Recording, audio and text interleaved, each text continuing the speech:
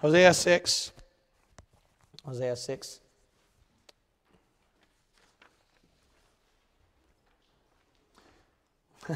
I find it very odd that this sermon will be extremely appropriate, and I think it's going to be very needed today. It's not a surprise that after a great revival meeting that the devil starts moving and the devil starts attacking. And there is also after a revival meeting a fresh and strong spirit. And that's what I want to talk about today. Hosea chapter 6, verse 1 through 2. Come and let us return unto the Lord, for he hath torn and he will heal us. He hath smitten and he will bind us up. After 2 days will he revive us. In the third day he will raise us up, and we shall live in his sight. The doctrinal application is about the nation of Israel. The nation of Israel have been in a backslidden condition, but they have now received a revival. God is going to revive and restore his people in the future end times. It says at verse 2 that after 2 days he'll revive us. And the third day, which is after the revival, the third day is going to be better. It's not just revival, he's going to raise us up. And just like the children of Israel as their nation, ought the Christian church, when they go through their days of revival, that the next day after the revival, that's when they're raised up on high. We shouldn't just fall back down to the ground after we get revived. After revival, we should be raised up and we should have our feet firmly planted on solid ground, on a firm foundation, and stay firm, standing on the promises of God. I found a lot of interesting passages in the Bible.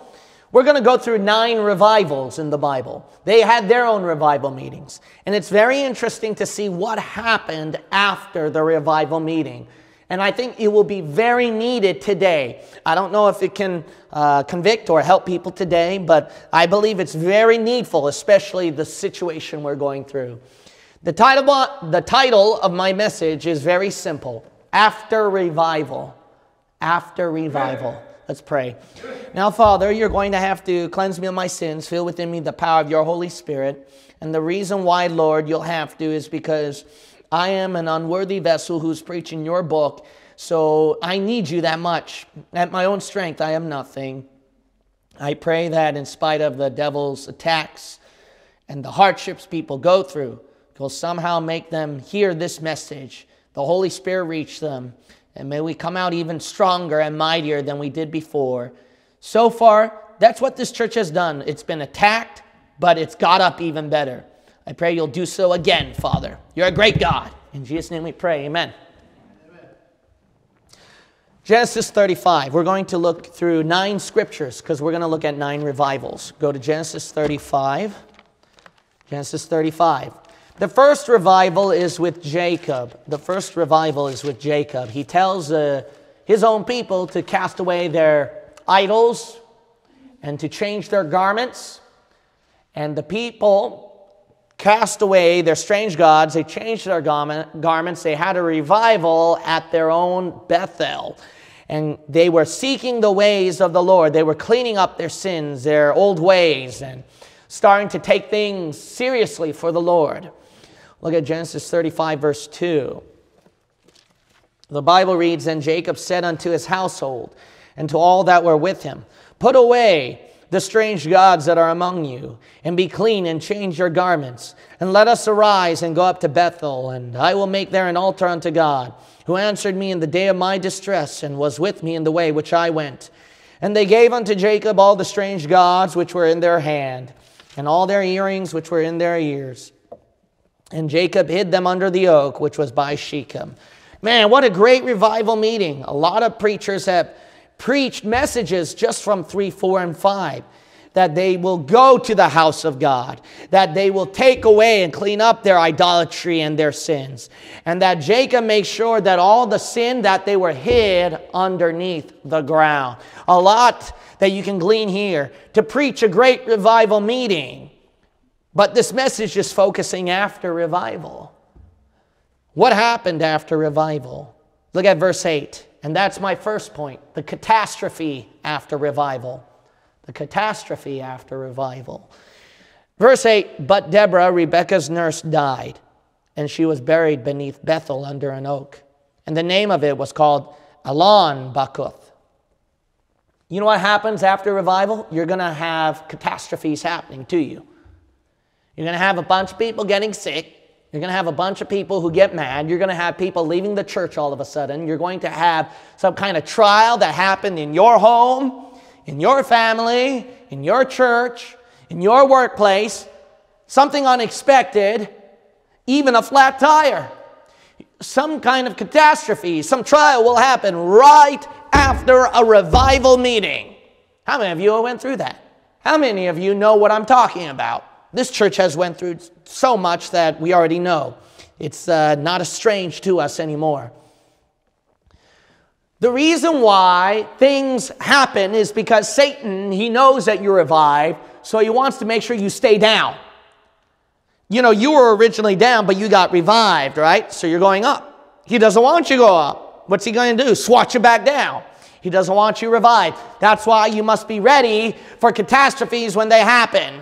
And when they happen, all you have to do is just hang on. Just hang on until the blessing comes. Look, it's not forever. Look, it's not like, oh, I'm doomed to die this way. No, this church has been through enough trials where they held on to God and then the blessing happened, right? You just have to hang on until the blessing comes. The blessing will come. Don't worry. You're not defeated and you're not going to die this way. It's just temporary. Amen. It's just temporary. Just hang on. And then when that time passes by, you're going to forget it. Because how many of you recall the trials, every single trial that you went through? Not every single one of them, right? It's come and gone. So there are some that you remember, but there's a lot of others that you don't remember. Why? Because it's behind you. It's temporary. That's how long you have to wait. Temporary. That's it. So just hold on until the blessing comes. The reason why the trial happens is because the devil knows the blessing that's going to come. So he doesn't want you to get that upcoming blessing. So he tries to make the trial so vivid and real and hard to you that you can miss out the blessing and quit on God. So that's why, no, just hang on a little longer, just a little bit more. Just hold on. It's only temporary. It's not permanent. The blessing will come down. How long do I have to hang on? Until the blessing comes. That's it. Until the blessing comes. That's it. Some of you might say, well, you know, I did receive a blessing. I can acknowledge that, but it's not really full, Pastor. And my trial is not really done. It keeps popping up here and there. Well, you have to realize that within every trial you go through, you forget there's always a blessing after that. And then a trial happens after that, and then a blessing comes after that. You know what the Christian life is? Trial, blessing, trial, blessing, trial, blessing, trial, blessing. That's what it is. And if you look at this passage, verse 8, Jacob went through the trial, right? Lost Deborah, one of his wives. When Deborah died, what happened after that? Look at the very next verse. And God appeared unto Jacob again, and he came out of Paddan Aram, and what? Blessed him. See, after the trial, you get a blessing. Yeah, that's good. Then what happens after that? God said unto him, thy name is Jacob, thy name shall not be called any more Jacob, but Israel shall be thy name. And he called his name Israel. Bless God, hallelujah, he got the blessing. And verse 19, trial. Trial happened at verse 19. And Rachel died and was buried in the way to Ephrath, which is Bethlehem. Then look what happened at verse 22. Trial again. And it came to pass when Israel dwelt in that land, that Reuben went and lay with Bilhah, his father's concubine. Wow, a scandal happened in the family. Then what happened after that? Blessing. Verse 27. And Jacob came unto Isaac his father unto Mamre. Jacob finally got to see his father that he hasn't seen a long time. He got a blessing. What do you see here? Trial, blessing, Trial, blessing, trial, blessing, trial, blessing. That's the Christian life. So don't get discouraged when trials happen, because what that means is what's after trial is blessing. So enjoy it while you still can. And then when the trial happens again, oh, the trial's happening again. Hey, just hang on until blessing, and then enjoy it. And then when the trial happens again, just hang on until blessing. All right? So that's what you need to do. Yes, after a revival meeting, there's trial, but you forget every trial must have every blessing accompanying it. So hang on. That's what's going to happen. That's what's going to happen after a revival meeting. So when catastrophes happen, just hold on. The blessing is coming right your way, knocking on your doorstep. Okay? The devil just wants you to miss out the delivery. All right? That's knocking on your door. So just hang on. Exodus 15. Exodus 15. My second point is the care after revival. The care after revival. Look at verse 20 of Exodus chapter 15. The Jews, they had a great revival meeting. I mean, what happened was Pharaoh, the powerful Egyptian empire, were drowned in the Red Sea. And then Miriam and a bunch of sisters got up and they started to dance for the Lord, and they started to praise, sing, and shout. And, you know, they had their own summer camp, their own revival meeting, shouting and singing unto the Lord. Look at Exodus 15, verse 20. And Miriam, the prophetess, the sister of Aaron, took a timbrel in her hand, and all the women went out after her with timbrels and with dances. And Miriam answered them, Sing ye to the Lord, for he hath triumphed gloriously. The horse and his rider hath he thrown into the sea. And that sounds like you and I, jumping up and down, dancing around, whooping and hollering and saying, Praise the Lord, thank God he delivered me from this problem. God is worthy to be praised, and we get a summer camp. Then verse 22, after revival. So Moses brought Israel from the Red Sea, and they went out into the wilderness of Shur, and they went 3 days in the wilderness and found no water. And when they came to Marah, they could not drink of the waters of Marah, for they were bitter. Therefore the name of it was called Marah. And the people murmured against Moses, saying, What shall we drink? Wow. Wow, after revival, what happened? The Jews quickly got drained. They quickly got drained. Why? Because they're wandering out in the wilderness. They got drained so fast. It's only a few days. Did you see that? Verse 22, 3 days. Right after, imagine a revival meeting in your church. 3 days, you start going, Where is the Lord? God, why aren't you providing my needs? 3 days ago, you were saying, Praise the Lord Jesus Christ. And then 3 days later, God, why didn't you provide my need? What happened? They were going out by their own strength in the wilderness. They never prayed to the Lord for water. They never talked to Moses kindly and believed God's promise. Wow, you can do miracles with that rod. Can you do something for us? No, 3 days they just went...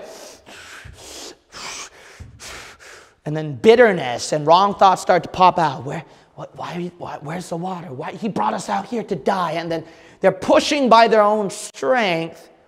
And then that's why they got drained so easily. And all it took was what? Days. That's it.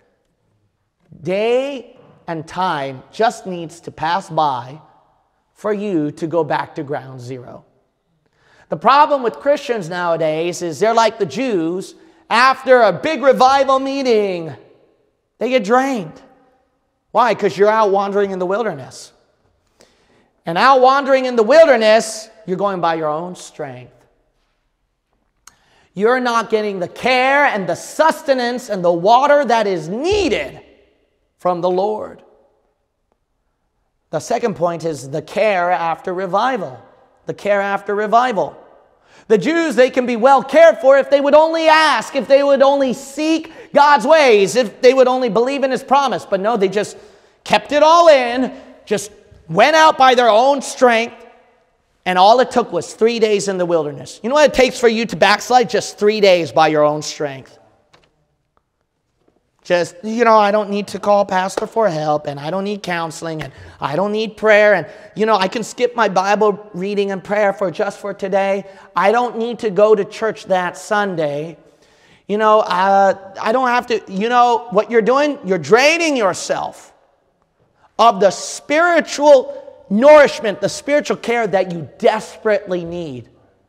All it takes is less than 3 days for you to go back to the ways of the flesh. You can't fight by the doings and the might of your flesh. You need care from on high. Look, if you're in trouble, did you pray to the Lord? It's that simple. But you didn't. You went by your own strength. You didn't pray desperately. Cry out for help to God. Amen. You didn't pray specifically what your problem is. You didn't pour out your specific complaint to the Lord. You never sought for a specific answer to the Lord. Or maybe He did.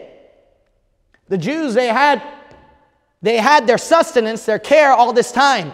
They had Moses with the rod. All they had to do was ask. No, they waited 3 days and then started to complain at Him. All you had was that book in your house. Well, I'm all alone and you have that book. Are you reading it? Are you reading it? Are you praying to the Lord? Hey, we got technology like the one brother prayed. Hey, are you if you're unable to come to church today because of health issues or some very good reasons, are you watching right now? Everybody in our church watching right now? See? So the problem is that when God has the care given and provided for you, you just don't take it. No, you go by your own strength. No, I don't need to listen to the preaching today. No, I don't need to go to church today. I can go out by my own strength. That's why you lose your revival. It only takes a couple days. Passing days can drain you. All that a day has to do is just pass by in order to drain your revival. That's why the Bible says redeeming the time. Why? The days are what? Evil. You have to go against the days. How do you go against the days? If the Jews got their care from Moses' rod from day one to begin with, then they wouldn't have complained. They wouldn't have gotten drained. They would have gotten all the water that they needed. But no, you let the day pass without the rod, without the care, without prayer, without Bible reading, without fellow brethren, without winning a soul to Christ, without crying out to God for help, seeking counsel from the minister. You go away. You let the day pass by. If you start all the way from day one, you wouldn't be drained. Why do you have to be in a revival meeting to stay hydrated? No, in order to get for your energy not to be drained and to be watered after a revival meeting, you need to keep that revival going. Keep it going. Have your own revival. Spend time with the Lord. Pray, sing, shout. Get away from the world a bit. Why is it only a revival meeting that you do all that, huh? You need to keep yourself hydrated. Don't be dehydrated and drained down in the wilderness. That's what happened after revival. You get drained, so you need good care. What's your care system going, huh? Go to Joshua 6. Joshua 6.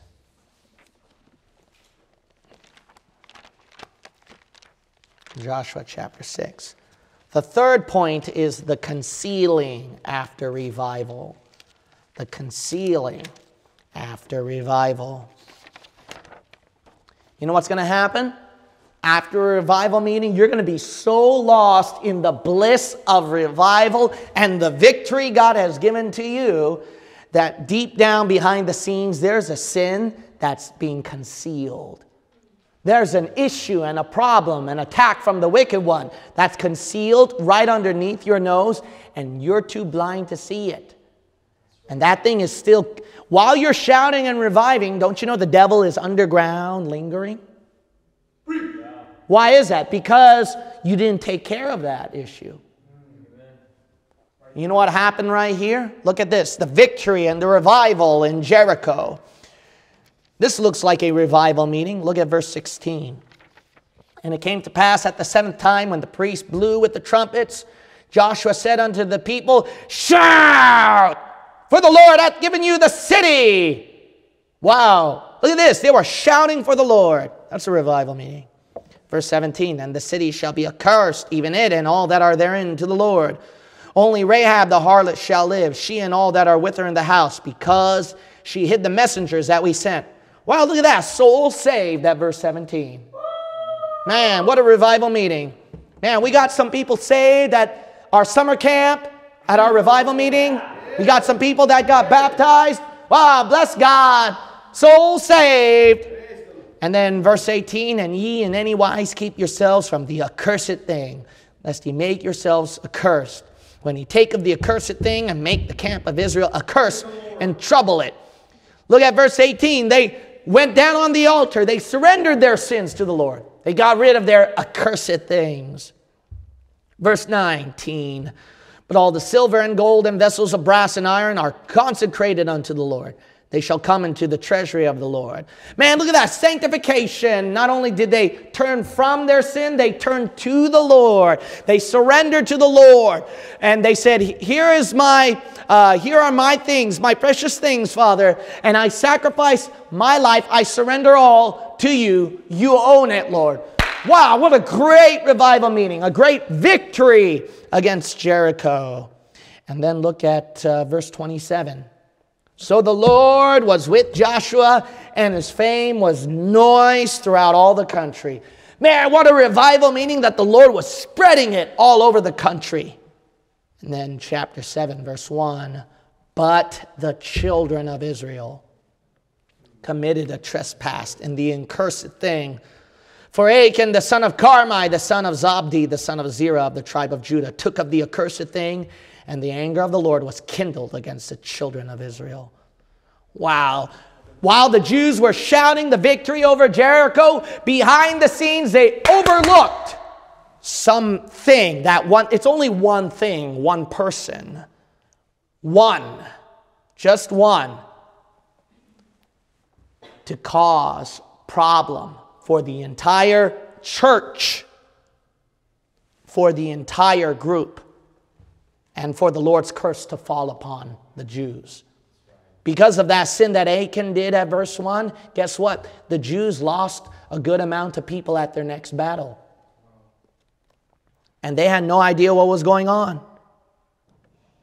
You know, you must make sure to be watchful and see if there's one thing that's overlooked that can kill all the church. You know what your problem is after a revival meeting? Oh, praise the Lord, let's take over the world. And then you overlook that one thing. You're not watchful. Don't get me wrong. You shouldn't lose your shout. You shouldn't lose your joy in the Lord, lose your revival. But you shouldn't lose your watching as well. Your caution. You got to be careful of that one thing that can kill all the church. You got to say, I better be watchful that I'm not on a hype mode. That I'm not in a temporary hype mode. I got to watch that. I got to keep this joy going. Good wisdom. You got to go, I can't let loss of members, loss of attendance today, lose my revival mode. I got to be watchful of that. You know what your problem is after a revival meeting? You didn't expect for people to drop out of church today. Yeah, that's right. You know what happens after a revival meeting? You don't expect that you would lose your joy and your hype that day. After a revival meeting, you don't expect that enemy waiting and saying, I'm going to find that one thing to kill the entire church and kill the whole revival. What is it? Maybe it's someone in your home, in your family. Maybe something in your workplace, in your life.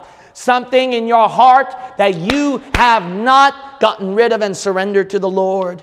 Maybe there's something that the devil can find a weak spot. There's one thing, and you must be watchful. You know what's going to happen? After the revival meeting, by the grace of God, I cannot lose my shout, my joy. And if God folds the building all of a sudden, if God takes away the people all of a sudden, if there's a big fight and division in the church all of a sudden, if our online ministry shuts down all of a sudden, I must be watchful and not let those things kill the whole revival. I'm going to keep going. I'm going to keep shouting, keep preaching, keep sowing, and keep singing. Yeah, march on. Watch out. There's that one thing that's concealed. And don't let it kill all the revival. All right? Praise the Lord. Don't let little COVID, a.k.a. FLU, kill the whole revival meeting. Just, March on. and then just kill the whole revival meeting. No! Keep shouting the victory! You know, some of you who couldn't come to church today, perhaps you just lost your shout and your victory. Bless God, you better fill up that WhatsApp and I better see a bunch of amens on it. Flood it. Don't lose your shout. Why are you losing your shout right now? Don't lose your shout. Don't let a little thing, that one thing, kill the entire revival meeting. March on. It's always going to be concealed. So, be careful after a revival meeting. Don't get so lost in joy and so lost in hype that you lose your watching state of the enemy. Always be ready. Say, I'm on guard after revival. After revival, okay, I'm on guard. I better drag myself to church. I better watch my health. I better pass out tracts. I better read that word and pray. I better stay away from that sin because he's going to pop out again. I better get ready for church. There might be a division or a dissension or a disagreement that the devil might pop up. I'm ready. Amen. Don't let something kill the entire revival meeting. Amen. All right, look at 1 Kings chapter 13. 1 Kings chapter 13.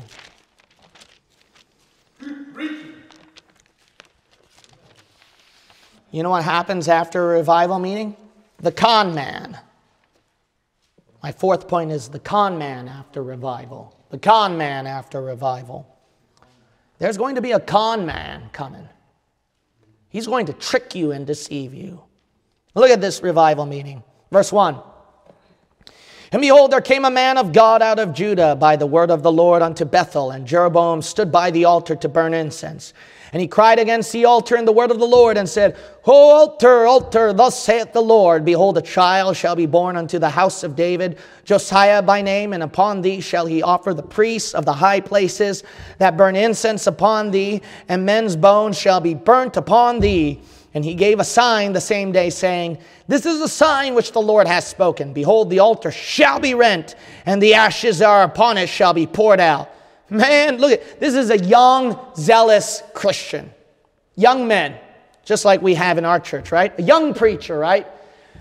Being so bold, speaking out against the king, crying against the pagan altar and saying, all right, altar, you know what's going to happen? God's going to tear that altar down. He was preaching against that paganism right there.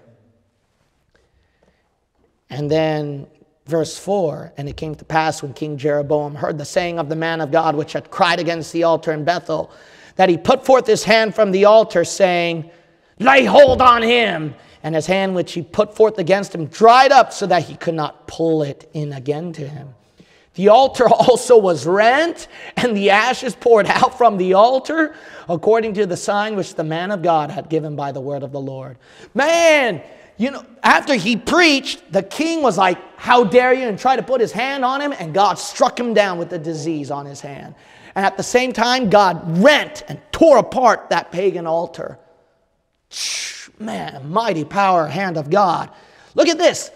Imagine if the mayor of San Francisco repented and got saved. Man, I'd lose my mind. I think there's a revival. I would think that I would believe in a last day worldwide revival after that, if you can just get the mayor of San Francisco saved. Look at this, man. He repented, got right. Verse 6, and the king answered and said unto the man of God, entreat now the face of the Lord thy God, and pray for me, that my hand may be restored me again.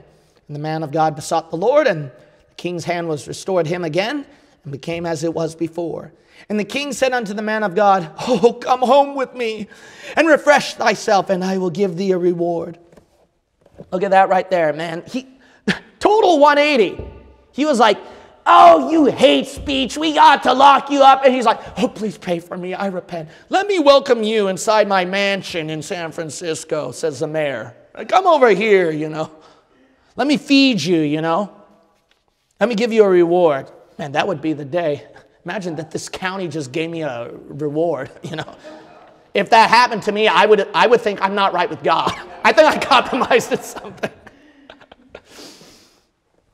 But this is important. What did the man of God say at verse 8? And the man of God said unto the king, if thou wilt give me half thine house, I will not go in with thee. Neither will I eat bread nor drink water in this place. For so was it charged me by the word of the Lord. Wow. Notice right here that after this revival meeting, listen up, after the revival meeting, this young, zealous Christian said, no, I remember what God told me. He told me not to do this. So I'm going to stick by my guns and say no. Notice he did that after a revival meeting. Just like many young Christians today, after a great revival God has given to you, you know what you do? I remember what God told me. And no is the answer to the flesh and the world and sin. No. That's what you do, right? No. Oh, but look at this guy. Look at right here, verse 14. And went after the man of God and found him sitting under an oak. And he said unto him, art thou the man of God that camest from Judah? And he said, I am.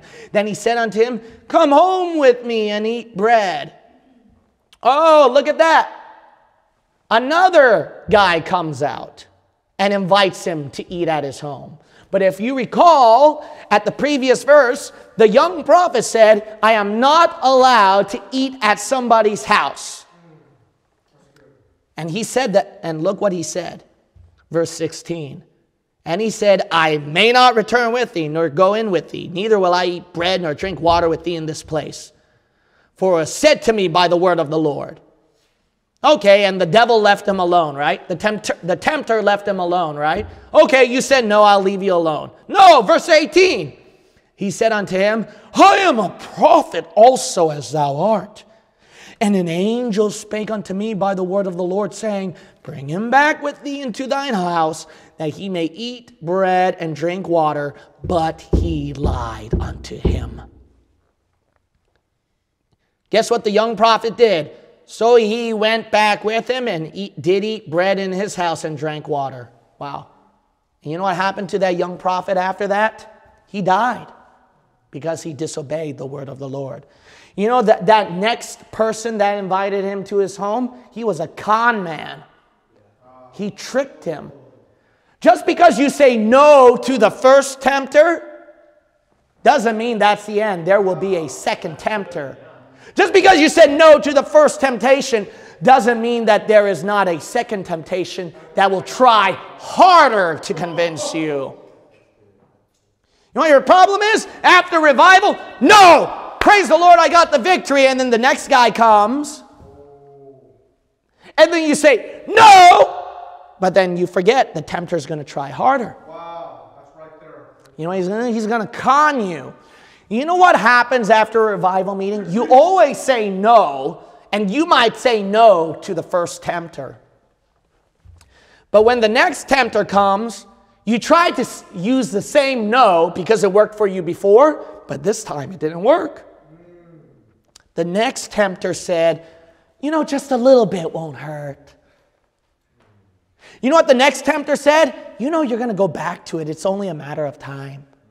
You know what the next tempter said? You know, it's not really that sinful. What makes you think it's sinful? You know what the next tempter does? He's a con man. He tricks you. Right there. Now, isn't this interesting? Isn't it interesting? Why do you believe the words of the tempter rather than the Word of God that you heard the first time at your revival meeting?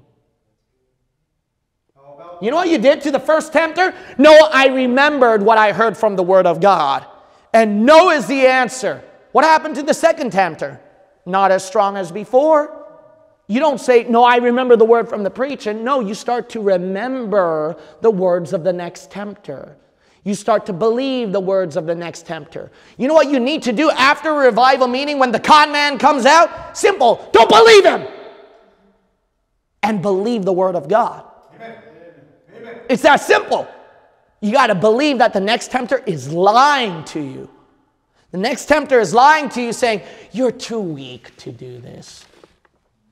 You know, it's always happens. It always happens. You get right and you fall back again. Oh, that's the tempter. You know what you need to do? You need to believe that he's a liar. And you need to believe the Word of God. But you know why you don't believe the Word of God? Simple. You forgot. After the revival meeting, you forgot. Oh, what happened to your notes you were writing before? Huh? What happened to the preaching that burned your heart before? Huh? You forgot. And because you forgot, that's why you can't believe the Word of God. And you believe the word of somebody else. Amen. That's the main problem. Hey, how many of you, after your revival meeting, you remember what was preached that helped you? Did you forget? What made you come on the altar? It wasn't just a show, was it? Wasn't it the word that the preacher was speaking? Yeah. There was something there in the middle of the preaching, one of those words that hit you, remember? Did you remember that one street that the pastor preached about? Did you remember not revival but repair that the preacher preached about? Did you remember, don't pity the Tobiah who's holding a homeless sign on the street, thrust him down the road? Do you remember that one? You forgot. You forgot. And that's why after revival you fall back into place again because of that con man. The con man. Whatever the next tempter makes you hear or even feel, don't believe it. You forgot what you, this is important, did you forget what you felt at the revival meeting as well? The tempter might not make you hear his words, but he can make you feel him. The tempter can make you feel him. Feel the fear, feel the lust, feel the depression, feel the suicide, feel the loneliness, feel this emptiness and despair. Don't believe what you feel from the tempter. Did you forget? Do you believe what you felt from the singing at the revival meeting? The preaching at the revival meeting? The fellowship at the revival meeting? Did you believe? Don't you believe in those things? Or did you forget? You forget. You forgot. All right. 1 Kings 18. 1 Kings 18. I think the Lord's on to something today. Amen? All right. I think the Lord's on to something today. Let's look at 1 Kings 18. My fifth point is the crash after revival. A crash after revival. Now this is very important, okay? This is a really good point here. Now notice that Elijah, he had a great revival meeting. I mean, he got fired to come down out of heaven. He just conquered over 100 false preachers and prophets. Me, I don't think I kicked over 100 of them online, and I already got the whole world hating me for just kicking 10, false prophets. But Elijah just kicked over 100, and then the whole people sided with him. They all had a revival. They said, the Lord, He is God. And Elijah, he had so much power that he caused rain to come out of heaven on an area that had famine and drought for over 3 years. Praise the Lord. Man, what a revival. And not only that, Elijah was able to beat the race car of King Ahab by just his own feet. Man, what a revival. Look at it right here. 1 Kings 18, verse 36. And it came to pass at the time of the offering of the evening sacrifice that Elijah the prophet came near and said, Lord God of Abraham, Isaac, and of Israel, let it be known this day that thou art God in Israel, and that I am thy servant, and that I have done all these things at thy word. Hear me, O Lord, hear me, that this people may know that thou art the Lord God, and that thou hast turned their heart back again. Man, praise the Lord, after the preaching, revival, 38. Then the fire of the Lord fell and consumed the sacrifice. Verse 39, and when all the people saw it, they fell on their faces, and they said, the Lord, he is the God. Verse 40, Elijah said unto them, take the prophets of Baal, let not one of them escape. Verse 41, Elijah said unto Ahab, get thee up, eat and drink, for there is a sound of abundance of rain. Verse 46, and the hand of the Lord was on Elijah, and he girded up his loins and ran before Ahab to the entrance of Jezreel. Man, what a revival, man. Elijah saw all of this. What a great revival meeting. You wouldn't doubt God after that. You would press on for God after that. Amen. Look what immediately happens after such a big revival meeting. Immediately. Same day of the revival, actually. Same day of the revival. Look at the next verse. Chapter 19, verse 1. 19, verse 1. And Ahab told Jezebel all that Elijah had done, and withal how he had slain all the prophets with the sword.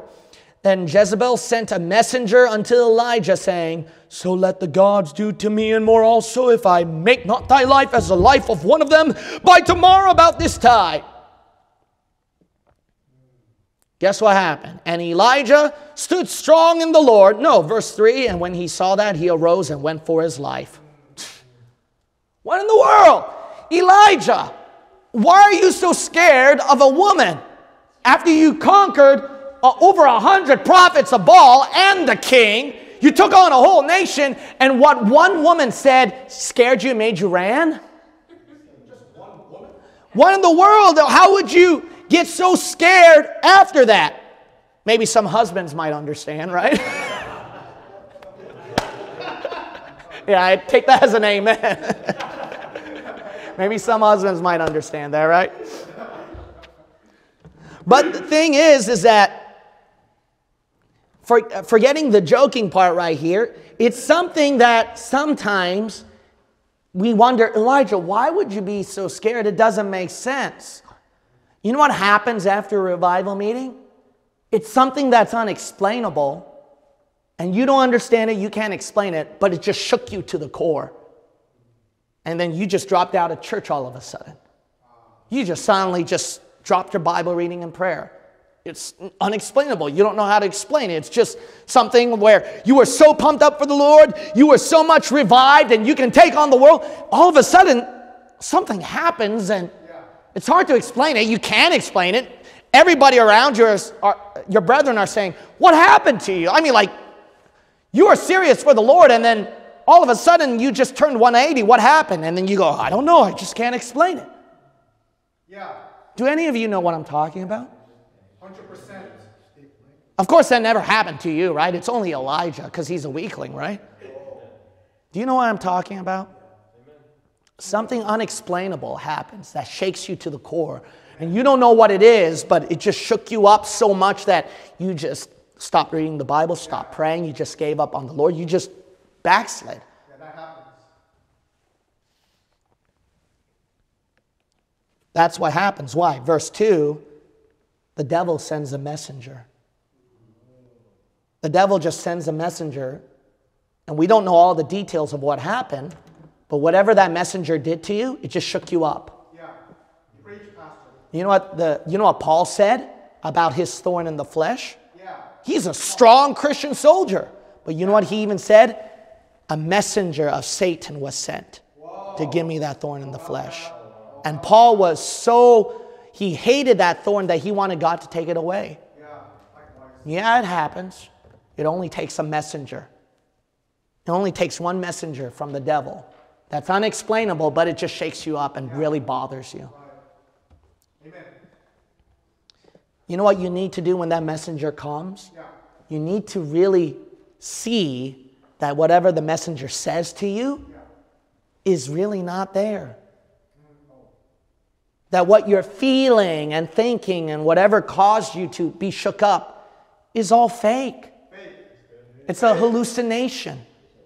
You gotta look. You know what verse 3 said about Elijah? And when he heard that, is that what the Bible says? He didn't hear Jezebel say that. It says verse 3, and when he what? Saw that. What do you mean he saw? The messenger was the one who told him to his face, not Jezebel. He didn't see all that happen. You know why? When the messenger came and told him, he was seeing something that shook him up. We don't know what it is. We poke fun at Elijah. You know, how can you be scared about what one woman says? But if you were in his mind and his heart and his feelings, he was seeing something that other people didn't see.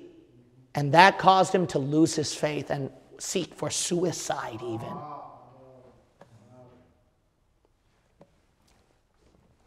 You know what you need to do? You need to keep your eyes not on the details of that messenger. That's your problem.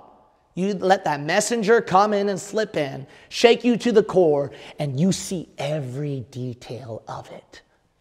And sin, what you so despised, became so delicious. And then the fear that you hated became more realistic to you. And that hardship that you realized, that you thought, I can control it, suddenly became a huge mountaintop and impossible to overcome. You know what happened? You were seeing every detail of the messenger. You cannot see the details of the messenger. I don't know what it is that shook you up after the revival meeting. I know there's somebody out there who's listening to this message. I'm hitting you right now. If that is you, you need to stop looking at the details of what the messenger is showing to you. Instead, you need to see the details of those prophets of Baal that you overcame. The fire from heaven that you brought down. The rain that you prayed for and God brought. And the running that you did to beat King Ahab. You need to see those details. You need to see the details of your revival meeting. You need to see the detail of each and every brother, sister in Christ's face that you remember who got the victory. Every brother, sister in Christ who went on the altar and wept before God. The details of that preacher pointing his bony finger right at your face saying, repent. You need to see the details of Jesus Christ. Amen. Where he said, I love you, child, at that revival meeting, and then patted your shoulder as you wept on the altar and said, here, give me that sin, give me that burden. Do you see those details? You don't see the details of your revival meeting. You see the details of the messenger of Satan. That's what happens after revival. And you need to get your eyes off of that demonic messenger and set your eyes on Jesus Christ, the Holy Ghost messenger of what he brought to you at the revival meeting. You need to see the details of the shouting, the running, the souls that got saved and souls that got baptized. You need to see the details of the revival, not the details of sin. Look at Jonah 3. Jonah 3. I hope this is helping you. I hope this is helping you. Jonah 3. You can see that all of this is coming to pass after revival. And these things will help you. These things will help you when the devil starts attacking. Look at Jonah 3, verse 4. Jonah chapter 3, verse 4. The Bible says, and Jonah began to enter into the city a day's journey, and he cried and said, yet 40 days, and Nineveh shall be overthrown. Just one sentence.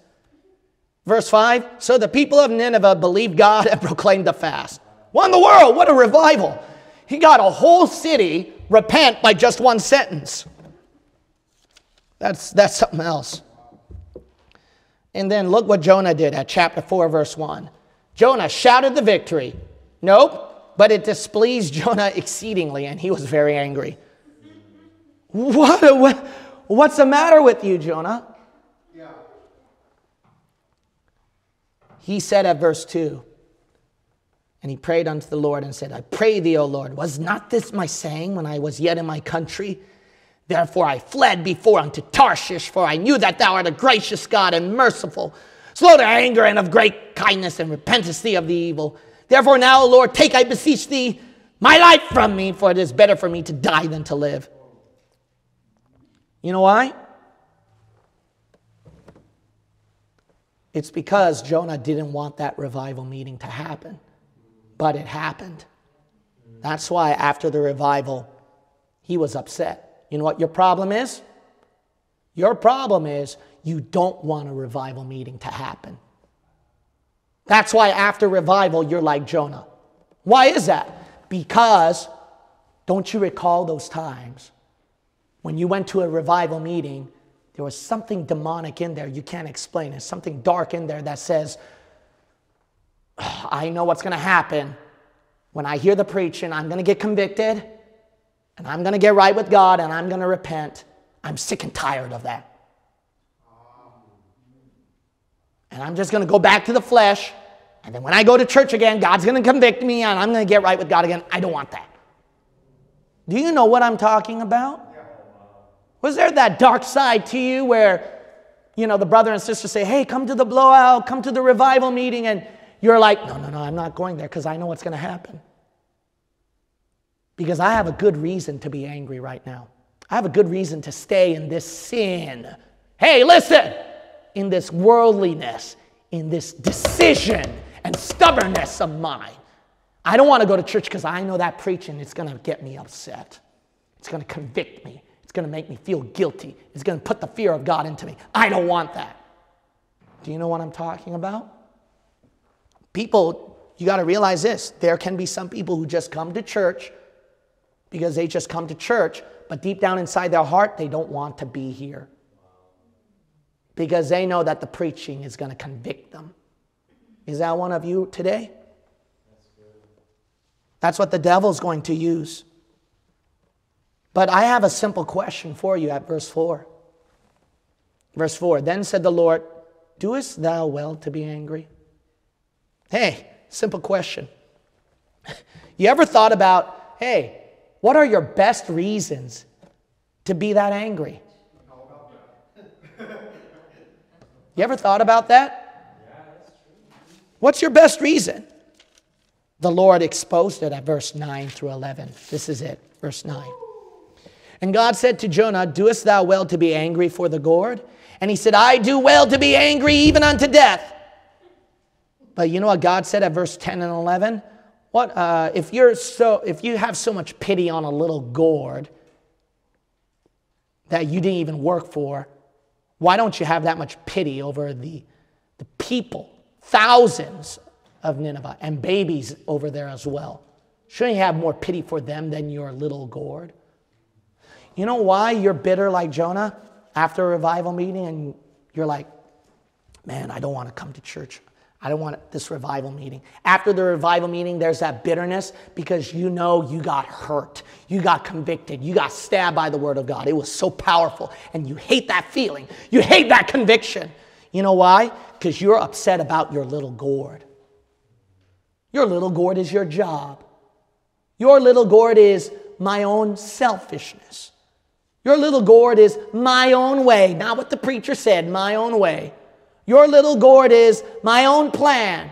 Your little gourd is my world, my worldliness, my sin, my fleshly desire. I don't know why the preacher and the preaching is asking that I have to do more for the Lord and come to church and serve God. And, you know, it's that little gourd that is really a little gourd. It withers and dies. Everything in this world is temporary, withers and dies. Don't you know that? Your thing is a little gourd. That's why you got upset. But you don't pity your fellow loved ones who are praying for you, who are helping you to serve God. No, you don't pity them. You could care less. You just come to church because. You don't pity lost souls dying and burning in hell. You don't pity that. That's why you could care less about giving tracts and coming to soul winning, visitation, being bold to tell someone how to get saved. You're more upset about your little gourd, pride, self-reputation, how good you look, more than a soul dying and burning in hell. You pity your little gourd. You don't even pity your own happiness. You don't pity your own happiness, your true well-being, your peace in the Lord. Spiritual blessing, physical, even physical blessings from the Lord. You don't pity those things even.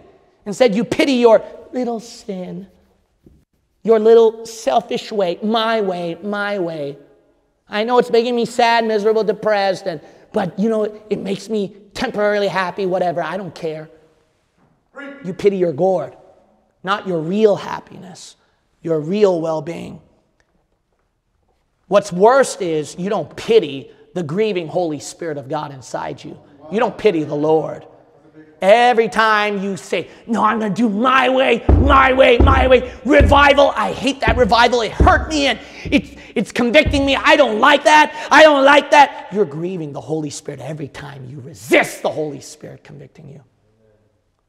You pity your little gourd rather than the Lord Jesus Christ. What hurt him more than those nails on the cross is your stubborn flesh.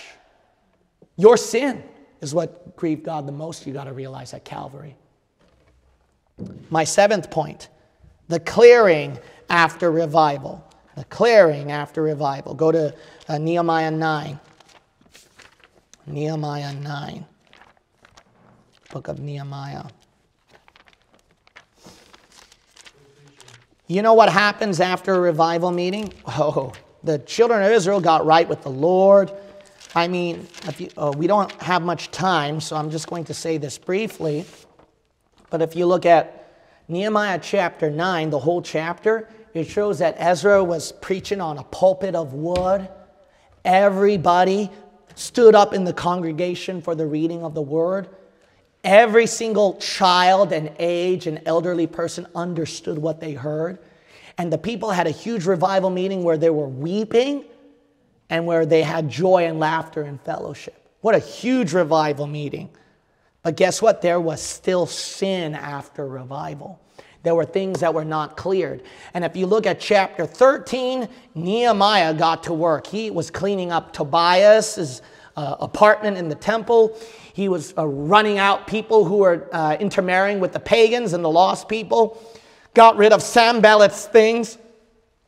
Forced the people to worship the Lord on the Sabbath during the times of the Old Testament to get to church, so to speak. I mean, there was a lot of clearing that was done from Nehemiah, if you look at chapter 13. You know, the problem with the children of Israel was they got a revival at chapter 9, but chapter 3, they didn't clear their sins, clear the hindrances. Your problem is after revival, you got revived, but you don't clear. Listen up now. Within every revival, there has to be some things you clear. It's impossible that you get revived from a revival meeting without getting rid of something. Every revival meeting, there's something. Every time you come to this altar, there's something you're getting rid of. You know that? There's something you're getting rid of. What is it? Don't just say, oh God, I'm sorry, and that's it. Or, oh God, use me, that's it. Or, God, help me to be a better person. No. An altar is something you sacrifice and burn. You go, God, I get rid of this. What is your sin problem? You know, it may not be that sin problem you're bringing on the altar. It may be a deeper issue of yourself behind that sin that's causing you to repeat that cycle all over again. And that's the reason why every time you confess that sin on the altar, you repeat that pattern again. Why? You didn't get rid of that deeper cause that you should have laid on the altar. That's what you need to get rid of. It's probably shame. You know that? Shame is a big issue because they don't want to look bad. They don't want to be humiliated. They don't want to admit that they're wrong. Maybe you got to realize the reason why you keep committing that sin, you're a workaholic. You're afraid of how other people might see you. Maybe you're running away from a deeper problem.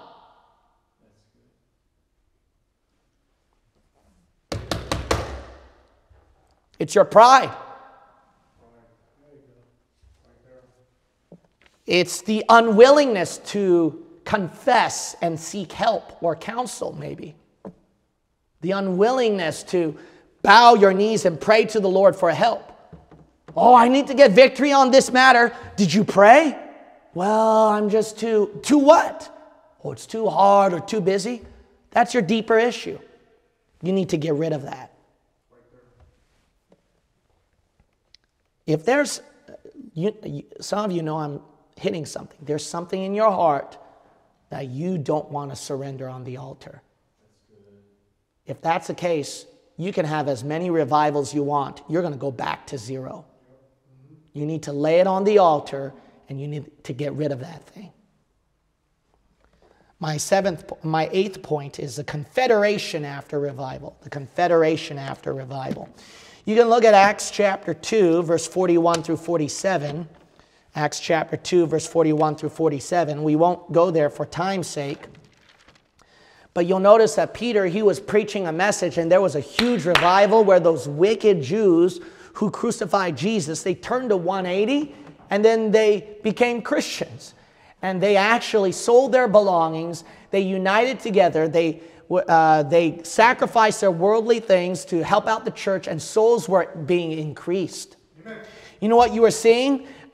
After a revival meeting, there was so much confederation. There was so much gathering. You see, read verse 41 through 47. You can see they were busy.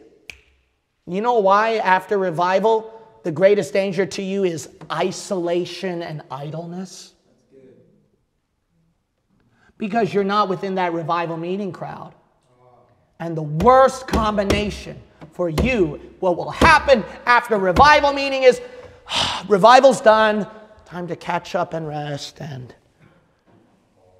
yeah, I'm just too tired to go that Sunday, and oh, I got work at Monday, so I got to get ready because the revival meeting at summer camp really wore me out.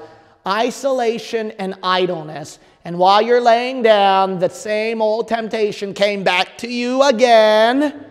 The same things you kept at your home that you were supposed to clean up are still there again.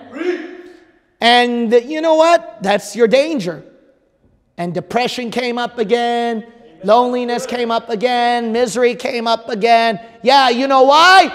You yielded to your enemy. Isolation and idleness. How do I not fall for that? How do I read my Bible? How do I serve God? How do I get victory over this? Simple. Get busy with God. That's your problem. You look at Acts 2. They were busy with the things of God. You're not busy with the things of God. You know why you got a revival meeting at summer camp? You were busy. Yeah. Busy with fellowship. Because when you're done with one brother, then another sister comes. And when you talk to that sister, then another brother comes. And then you talk yourself silly, and then you go on till midnight. You're so busy with the things of God that, hey, you got a whole chapter to memorize. You're so busy with the things of God that here's your Bible reading and prayer time. You're so busy with the things of God, you don't have time to watch this. Because you got 2 sermons that day. Yeah, praise the Lord. You know what you need to do? You need to get busy. When you're isolated and when you're idle, that's so dangerous. If that home of yours is really getting you to fall back, you need to get yourself busy. Go outside and soul win. Amen. Go outside, pass out tracts. Amen. Go outside even just to go outside. Just go outside just to go outside and just spend time meditating on God's creation or something, or pray to Him. Amen. Be so busy with prayer and Bible reading. Yeah, that's good. Amen. So busy. Amen. Drag yourself. You know what's so funny? For people who are so busy that they can't come to church or do something for the Lord, they have too much idleness and isolation in their hands to sin and fall back into the ways of the world again.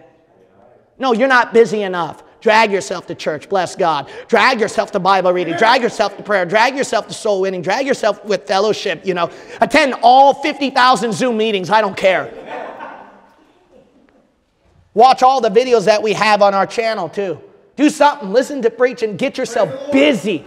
Busy yourself with singing hymns, and let's see yourself falling back to rock music after that. Too much time and space you created in your mind for the enemy to fit in, to come in. My 9th point is Acts 19. Acts 19. We have to go over there, Acts 19. That way you can understand Acts chapter 19. And if you look at verse 17 through 20, you'll notice right here the people believed, they got saved, and they repented. They burned up their sin, their worldly possessions. It amounted to hundreds of thousands of dollars. It amounted to a lot of money, perhaps, what they burned. They burned so much. There was a huge revival meeting. But then look at the counterattack. That's my 9th point, the counterattack after revival. Verse 23, and the same time, see the revival meeting, the same time, there arose no small stir about that way. For a certain man named Demetrius, a silversmith, which made silver shrines for Diana, brought no small gain unto the craftsmen. You know what he did? He got the people. At verse 28, where there was a huge revival in Ephesus, now turned around. And when they heard these sayings, they were full of wrath and cried out, saying, Great is Diana of the Ephesians, and the whole city was filled with confusion. After revival, where you burned up all your expensive sins and your own flesh that was so precious to you, don't think everything will go quiet after that. The enemy will counterattack. You know what you did today, church, after your revival meeting? You made your enemy angry. If you get angry, are you just going to let it go, or are you going to do all that you can to pay back? Do you know what vengeance means? Vengeance requires constant energy, nonstop, and such high concentration with a refusal to give up until you see your enemy fall. Amen. That's what vengeance is. Now, think about this. Don't you know that Satan has that in his mind? The Bible doesn't say Satan takes a nap. No, the Bible says, as a roaring lion walketh about seeking whom he may devour, 24/7. And guess what? He's angry. He's angry. You think he's happy when souls got saved, souls got baptized, over 100 singing, shouting, weeping, coming on the altar? You think he's going to be happy, or do you think he's angry? And he's going to work nonstop until, let me dwindle the numbers here at church. Let me dwindle their fire and their spirit. He's going to do all that he can to make a comeback. You know what you need to do? If he counterattacks, you need to counterattack. Amen. If he has vengeance, you need to have vengeance. You know what 2 Corinthians chapter 7 and verse 11 says? Yea, what vengeance? When you repented against the wicked things. That's what you need. Vengeance requires constant energy, non-stop, high concentration, with a refusal to give up until you see your enemy fall. Until you see your enemy fall, that sin, that worldliness, that flesh, that self of yours, that devil, that temptation fall, you should have such a vengeance and say, I will fight. I'm not going to stop. I can't have peace until I see that enemy fall. Bless God. What you need to do after revival meeting is have such deep vengeance. Amen. Do you have a deep vengeance after revival? Go non-stop. Go without sleeping. Go without resting until you see the enemy shiver, fall, and see him get more upset when you win a soul. See him more down when you read that book. See him, the look of defeat on his face when you bow on your knees and pray. Get vengeance today. Now after revival, let's see some Christians with a vengeance. If he's going to come back on you, you make a comeback to this altar. Every head bowed and every eye shut. Let's come back to this altar with a vengeance.